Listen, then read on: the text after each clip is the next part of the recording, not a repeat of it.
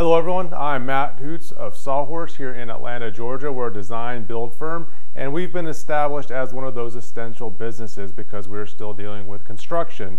However, I want to make sure that our job sites are safe, not only for our clients but also for our workers. So we've come up with a way to retrofit an existing hose bib to make it a safe wash station so everybody can clean their hands on the job site and be safe.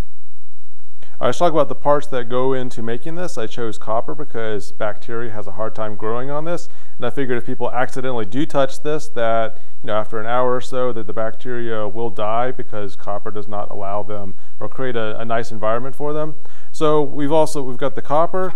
I chose some stainless steel machine screws. In this case, they are 832 by 1.5 inches.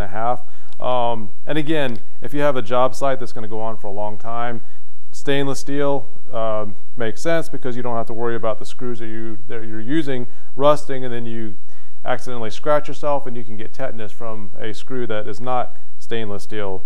Also got the washers and the bolts to go along with it. And again, because we are cutting this and you might have an edge that has burrs on it, I went ahead and got some caps as well. You don't need solder for these, you can just pressure fit them and they'll hold nicely. Other tools you might need, pipe cutter.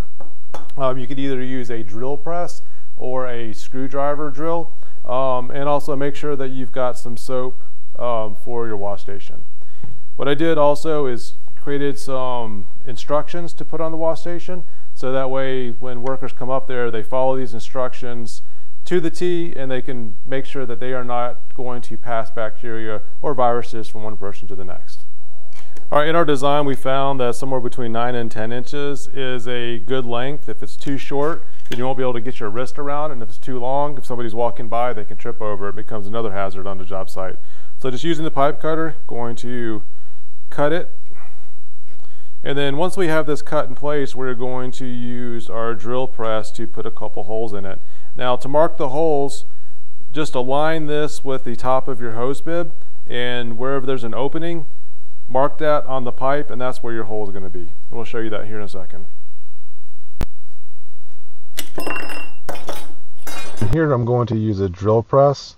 I also used on a different one, I used a hand drill and it worked just as well.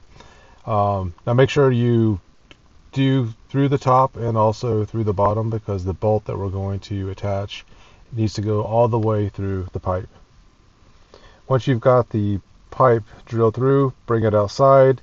I've got the stainless steel screws with the washer pre-assembled. It's going to go through the top one. I'm going to go ahead and stick a washer and a nut on this to kind of hold it in place. Now I'm not going to tighten it too much, I'm just going to hand tighten it.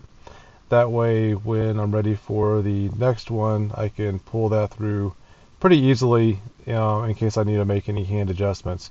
Again, this doesn't have to be perfect, it just has to be good enough to hold in place. That way when you tighten it, it's going to be a lot more firm and you can go ahead and use it at that point.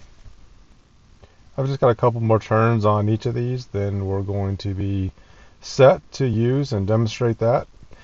Keep in mind we designed this for exterior use.